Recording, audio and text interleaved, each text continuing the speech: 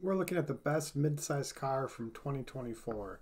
I like this list because most lists they make for cars or any vehicles that Toyota sells or Lexus sells, they just put the Toyota or Lexus at the top and they don't do any research. They just kind of paste it in and expect everybody will take it for what it's worth. On IC Cars, they have their best mid-size cars from 2024. And they actually list the Honda Accord as number one. They've come up with a scoring system and they have it at 9.3 out of 10. It's not a very wide scoring system, and for the most part they're not very transparent on the exact details of where they're or of the numbers. The only one they kind of spell out is the safety that they're getting that. And there is some interesting information on the safety between the Accord and the Camry. And the ad keeps changing. Between the Accord and the Camry on the IIHS website. So in any case, the Honda Accord is number one with a 9.3 score. And they've got the Camry at an 8.8. So it's kind of a significant difference. Ironic part is they actually have the difference in reliability. So they've got the Accord as a more reliable vehicle, where most things I see just tout the Toyota no matter what the situation. This list does continue.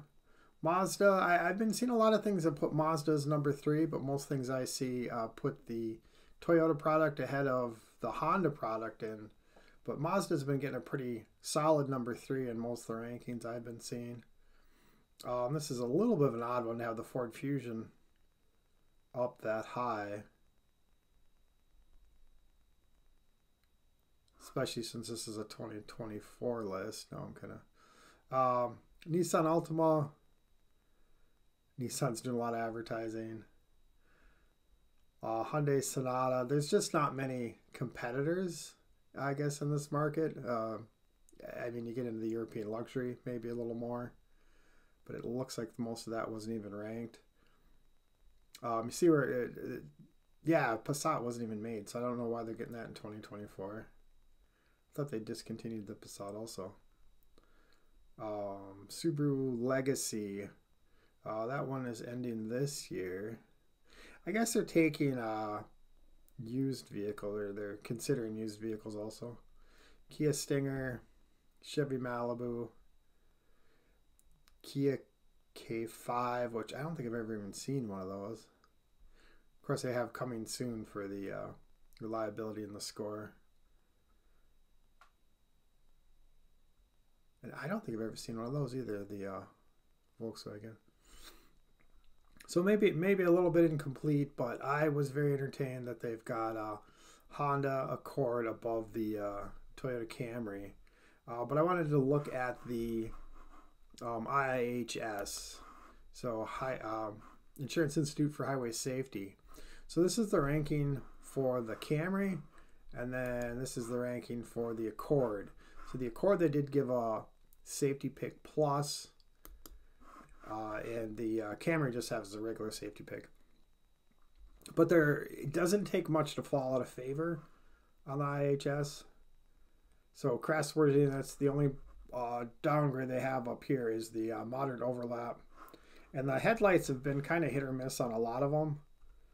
They've been being more particular with the headlights.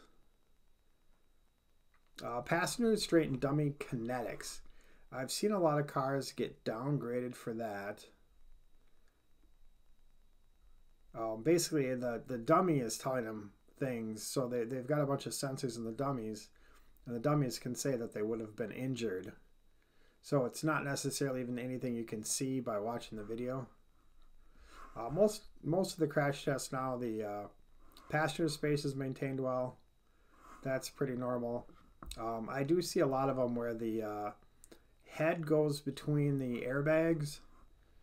That's kind of a danger, but that's kind of the benefit of having the side curtain airbag that's kind of starting to fill that gap. But when they're doing these offset frontal crashes, it throws the dummy sideways towards that A-pillar. So they'd hit the A-pillar with their head possibly. And yeah, overall evaluation marginal on this. And this was an actual 2023 they crashed. The rear passenger chest. And let's show. So this is one of the things they really look at is the how the seatbelt lays. Does it go down into their stomach or does it lay right? So apparently it's the angle at which the anchors are in that kind of determines. But you want that lap belt to stay down where it's at. But then I've seen a few other cars that get a bad rating because of the dummy sensors. So the kinetics. I believe the Volkswagen Jetta got pretty good downgrade in its safety because of that. The Honda Accord, I mean, if you just glance at these systems, at these two tests without the explanations, you wouldn't really see much of a difference. This one's got basically the sensors in the left foot are saying that could have been injured. They do note here that the side airbag is touched with the head, so a little bit of the same situation. Mentioning that foot. But then here they do show how the lap belt stayed in place, and then the dummy kinetics were a little bit better. So just small differences can make a big difference in your ratings.